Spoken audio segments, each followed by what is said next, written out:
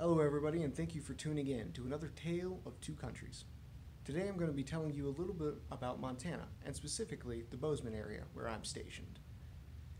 Now, I've only been here a few months, but already Montana is a place that is near and dear to my heart.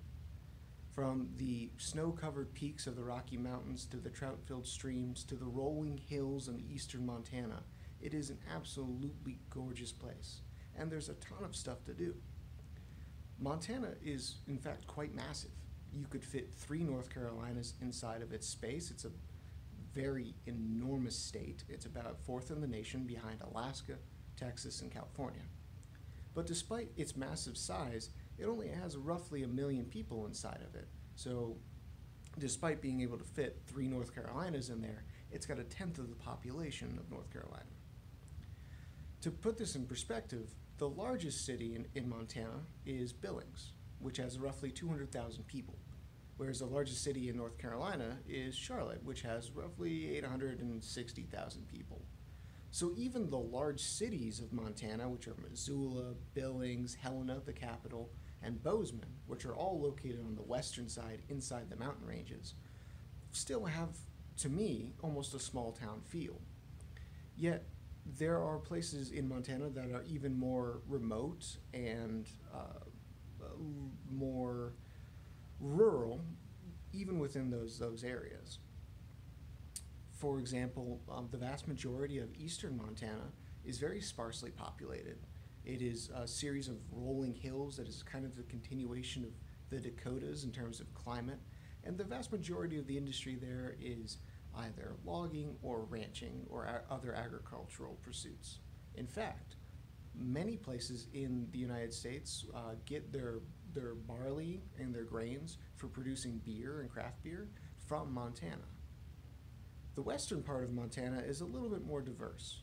You've got a massive mountain range, which is the Rocky Mountains on the very western side, and that helps produce industries such as mining, which is usually for copper and gold and tin, as well as logging, and a quite massive tourism industry, which is about $3 billion annually.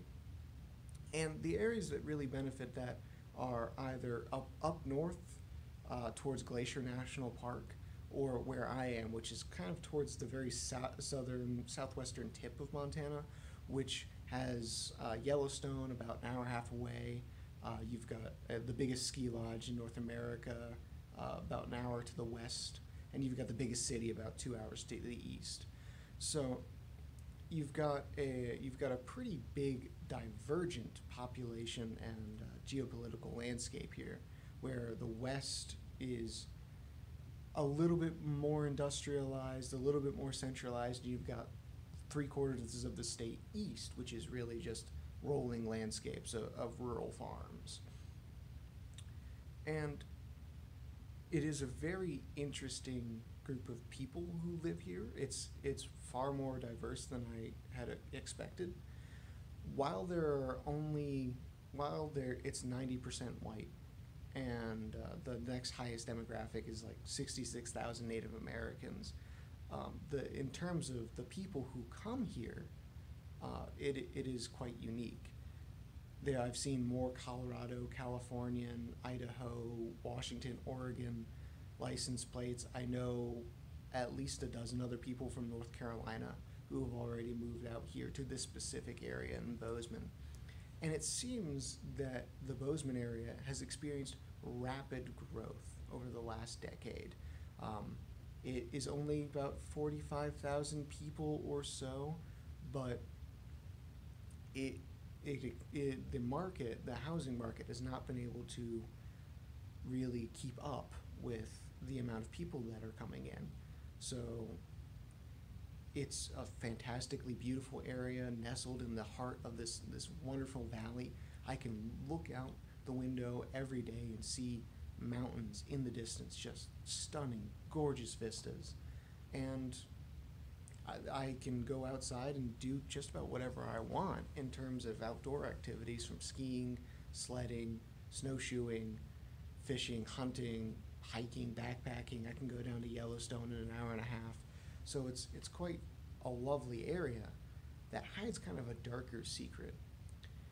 It is so beautiful and splendid that many people move here. But because housing is so expensive and wages have not increased to that same measure, that creates a lot of problems for the people who do live here, who aren't working necessarily in the tech industry. For example, the average home price in Bozeman, in the Bozeman area, is roughly $450,000, which is incredibly expensive to me, coming from an area where like $120,000 to $200,000 was the average or norm.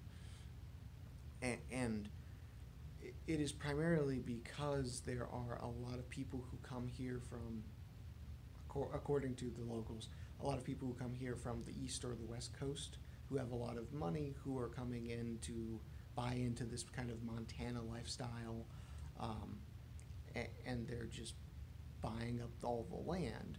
Whereas the locals, a lot of Montanans, the median income for Montanans is about $26,000 a year. So they just simply can't compete.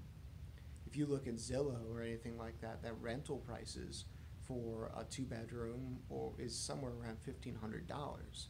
So it is an interesting dilemma where people on the eastern half of Montana really can't find enough people to rent out to, whereas people in the western half of Montana in certain areas simply can't afford to rent any places to live.